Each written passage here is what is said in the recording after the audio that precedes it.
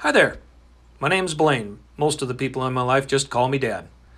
I'm a firefighter, welder, business owner, a teacher, published author, and most importantly right now, a home bar enthusiast. Recently, I felt the need to try something new while we were all stuck inside. So while everybody else was trying to figure out how to work out, I took up bartending and mixology. I've learned as I'm about to show you that while there's a few rules, anyone can learn the secrets of the world's best bars and mixologists. I've also learned it doesn't take a lot to get started. Your bar doesn't have to be amazing, and then you can literally be the star of any party you go to. I created these videos to give you the insight and teach you the skills that I've learned. In them we'll make the Prohibition-era classics, as well as many of the new cocktails you might find on a night out. I'll touch a bit on the history of each, probably throw in a few good dad jokes for good measure. So come on in, have a seat, relax. I'll ask you the same question I ask all my friends and family now that they're old enough when they come over. You care for a drink?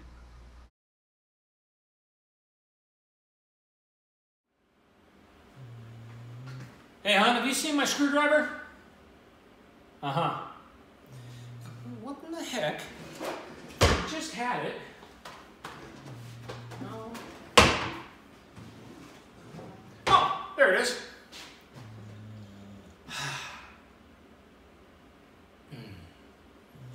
Let's talk about the screwdriver. You know, vodka is still the #1 selling spirit in America. And that's because of the way it was originally marketed, and it's still true today. It's mostly odorless, colorless, and tasteless, so it mixes with everything. The funny thing about the screwdriver is that, like many other cocktails, it was actually not invented in a bar by a guy named Harry. In fact, it wasn't really invented in a bar at all. Now, the screwdriver is the most basic of highballs. You've got orange juice and you've got vodka over ice in a glass. Okay? I'm sure most of you, when you were trying to sneak into your parents' liquor cabinet and experiment with a little alcohol, and we know that you tried this one. Okay? You took some orange juice, you added a couple shots of vodka to it, and you had something that you could sip on for a while and wouldn't get your hand caught in the proverbial cookie jar. Screwdriver history really isn't that old, but like all good histories, it does have multiple options. All right? The first and most accepted account is that in the Persian Gulf, American roughnecks back in the 1950s, mid-20th century, started adding vodka to their orange juice. Not a lot of bar spoons running around in the desert, and so they stirred their drink with the only thing that they had, screwdriver, and the name stuck. Another story talks about United States Marines in World War II adding vodka to their orange juice during the war in the Pacific. Although I tend to discount this because I don't think that they would want to dull their senses in the middle of combat by drinking. It makes for a good story, though. A third one was talked about in an issue of Time magazine from 1949 that tells us in the dimly lighted bar of the sleek Park Hotel, Turkish intelligence agents mingle with American engineers and Balkan refugees, all drinking the latest Yankee concoction of vodka and orange juice, called a screwdriver. Whatever the correct origin story, you can't argue with the popularity of the drink. There's not too many cocktails out there that have spawned such a huge family of drinks. For example, swap out the vodka for sloe gin and you get a slow screw. If you add 2 shots of sloe gin and 1 shot of Southern Comfort to your drink, you have a slow, comfortable screw. If you add a layer of Galliano to it like you would from a Harvey Wallbanger, now you have a slow, comfortable screw up against the wall. Add a shot of tequila to that, and you have a slow, comfortable screw up against the wall, Mexican style. And if you swap the tequila out for peach schnapps, you have a slow, comfortable screw up against the wall, up against a fuzzy wall. All right? The list goes on. A shot of vodka with an orange slice next to it is a cordless screwdriver. And if you swap the regular vodka for vanilla vodka, then add a little bit of blue curacao, then you have a sonic screwdriver. Although some bars are going to want to top that with lemon lime soda as opposed to orange juice. It's safe to say the screwdriver is one of the most tweaked recipes out there. Simply by changing the juice, you change the name. Swap out the orange juice for cranberry juice and you get a vodka cran, or otherwise known as a Cape Cod.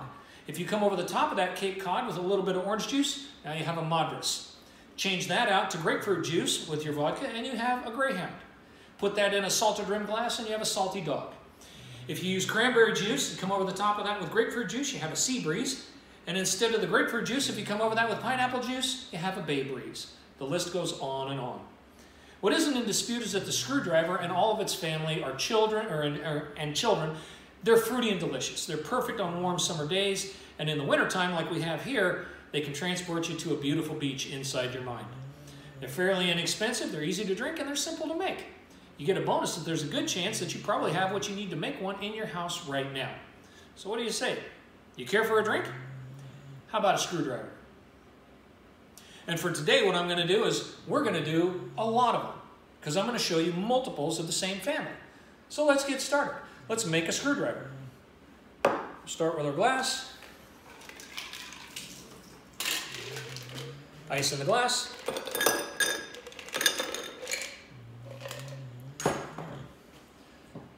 One and a half ounces of vodka. And then again, I prefer fresh squeezed juice. You don't have to. Regular orange juice would be fine. But we'll just top that off with orange juice.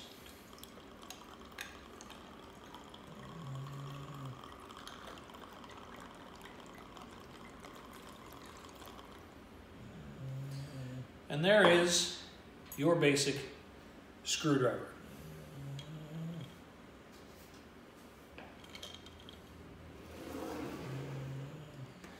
Let's do a Madras.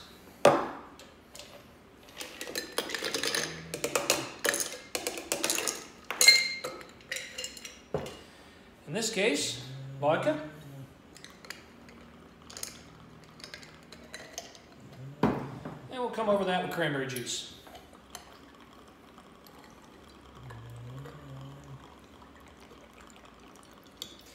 And then we'll throw a splash of orange juice on top of that.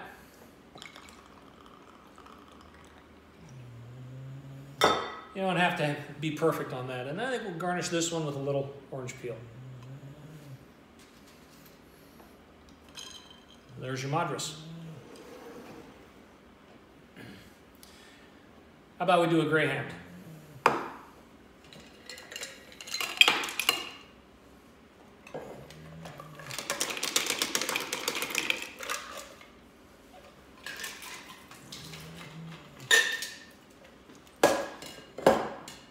Vodka.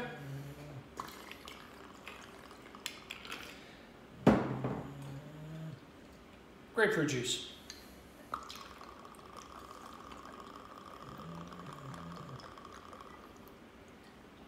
And then what I'm going to do is I'm going to garnish this guy with a sprig of rosemary.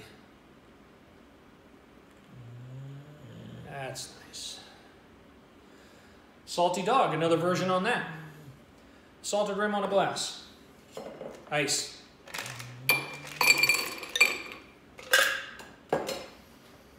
Vodka.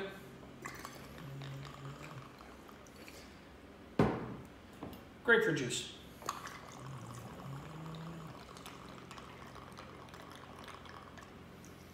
And again, we'll use our sprig of rosemary. Now you'll notice I'm kind of pinching this a little bit. That will release the aromas of the rosemary. There's our Salty Dog. Let's go ahead and do a Sea Breeze. Ice in our glass.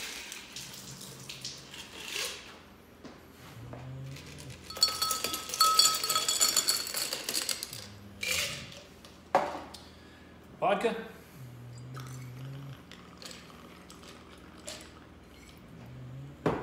Cranberry juice.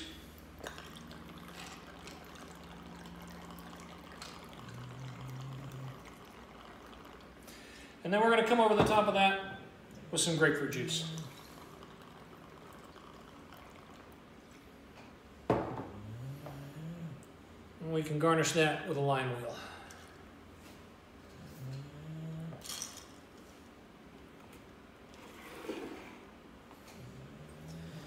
How about just a plain old Cape Cod vodka cran?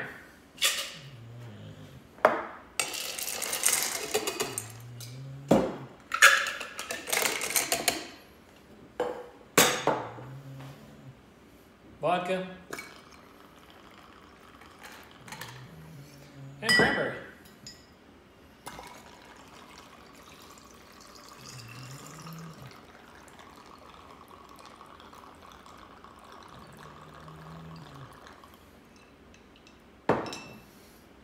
Cape Cod, otherwise known as a vodka cran.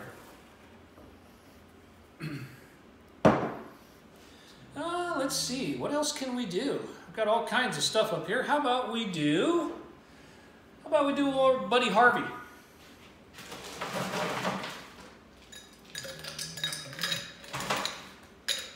Ice in our glass, vodka,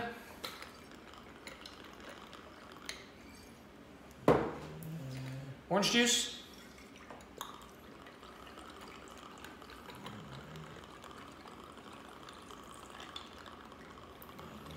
and then we'll float a layer of Galliano on top.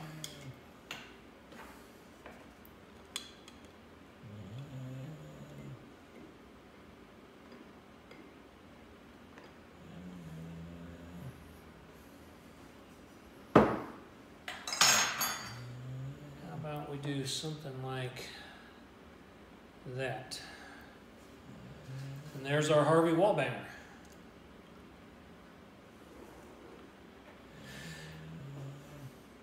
Let's bring in a friend from the islands.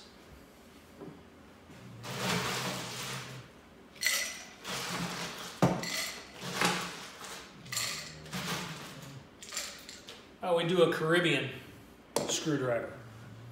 So, a little bit of ice for shaking.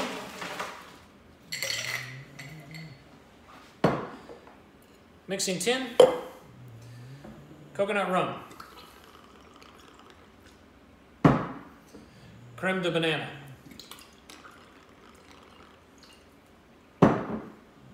Peach schnapps. Come over that with a little bit of pineapple juice.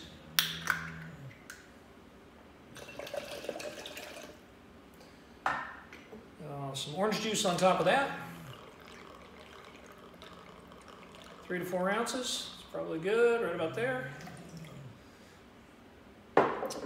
And then we'll add a little bit of cream to it.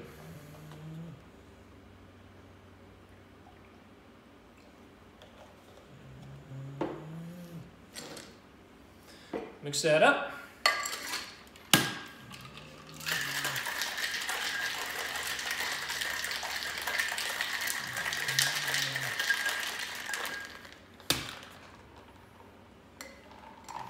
Strain that out.